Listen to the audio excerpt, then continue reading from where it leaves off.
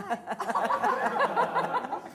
How did you start? Harvey, with all due respect, I never had a crush on Bob Fosse, and I was not seduced by him. However, I have an abiding passion for his choreography, and I always did.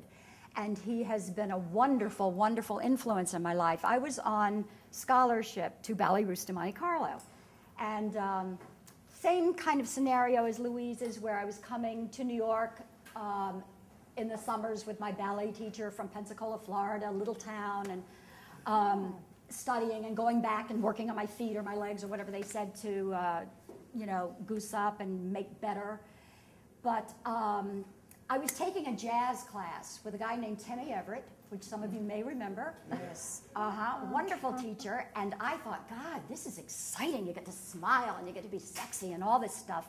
So when Ballet Russe de Monte Carlo went defunct, they went bankrupt, and I was on scholarship, so I didn't know where to go. So I auditioned for a Broadway musical, and I auditioned for How to Succeed. And it was for a replacement, got down to 2 girls, and I'm standing there next to a tall, willowy, wonderful lady, and Mr. Fosse out there, or the stage manager, somebody said, Carolyn KIRSCH, step forward. So I'm new in New York, and I thought, God, this is great. So I stepped forward, and so did she. And her name was Carolyn KIRSCH.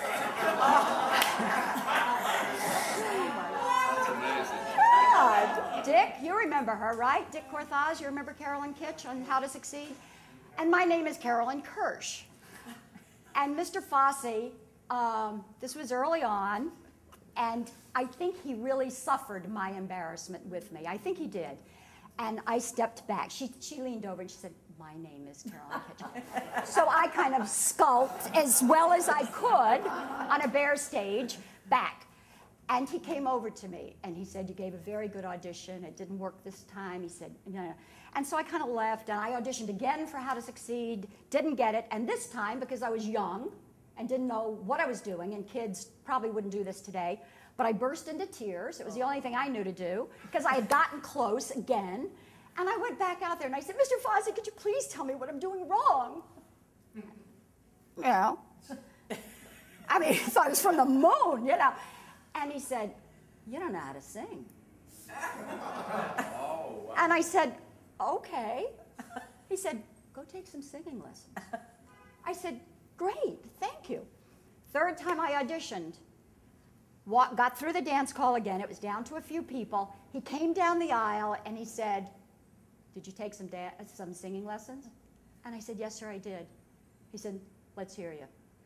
And that was in the days when every dancer was learning, hey, look me over, let me in here, you know? And we all stood there like this, pounding it, you know. Who's laughing back there? You know. And I did it. And he came down the aisle with a cigarette, with a hat, the whole thing. And he said, you want to go out to Chicago to the company there? I said, yes, sir, I do. And that was my first experience with Bob Fosse. From there, he called me back into the New York company, and I had my first Broadway credit. Years later, I replaced also in Sweet Charity, and he was there to rehearse me and Rosie, which was great, that little character role. So I had the benefit of some acting intention with him, which was wonderful. And then Penny and I went out with the first national company of Chicago, and we had Gwen, Cheetah, and Bobby putting us into those roles. So that was quite extraordinary. But my relationship with him around Chicago was very difficult. I found him to be so disciplined, such a taskmaster, and all of that I loved. But personally, he felt mercurial to me, and I felt like I couldn't get a grab onto where he was at times. You know, I didn't know him as well as you did. And it just kept me kind of jangly, you know? So I can't say that all of my experiences with Mr. Fosse were pleasant ones.